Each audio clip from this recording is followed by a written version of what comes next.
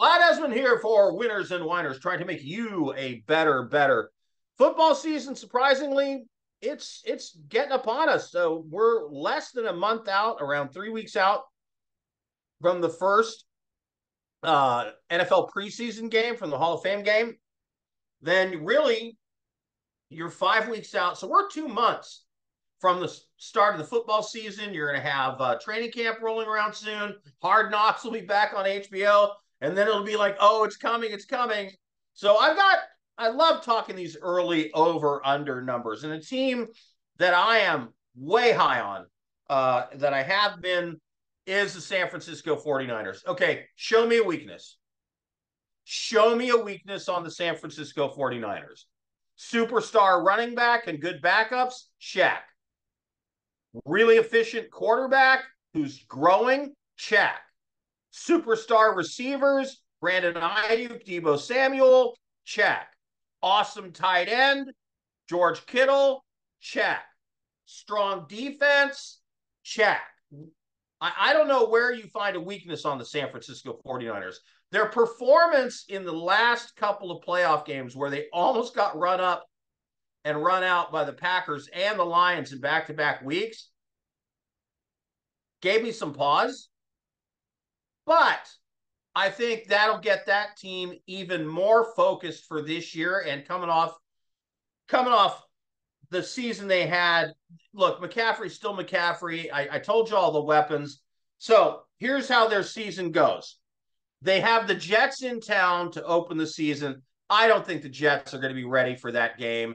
Aaron Rodgers is going to have to knock off 2 years of rust. Are they going to come out and be a polished machine? No. Are the 49ers? Yes. Niners get a win there. Then the Niners go to the Vikings. I'm sorry, Sam Darnold and the Vikings are not beating the 49ers. Then they get the Rams at home. Well, I'm going to give them a win there. They're going to split the series maybe, but I'll give them a win at home. They get a win with the Patriots. Easy. Cardinals win. At Seattle, Thursday Night Football. Seattle gives the 49ers fits. A lot of changes, though, with the Seattle Seahawks. I live in Seattle Seahawk land over the past couple of years. Is Geno Smith going to put up the same kind of performance that he did last year? I don't know. I just, there's not a lot to love about the Seahawks. So I'll give the 49ers the sneaky win on Sunday Night Football. Then they get the Chiefs at 49ers. I'm giving this game also to the 49ers. They will have had an extra several days rest because they played Thursday Night Football. So at home, extra rest, balance. I'm going to go with the Niners. Sunday Night Football follows with the Cowboys, and I don't believe in the Cowboys. Sorry.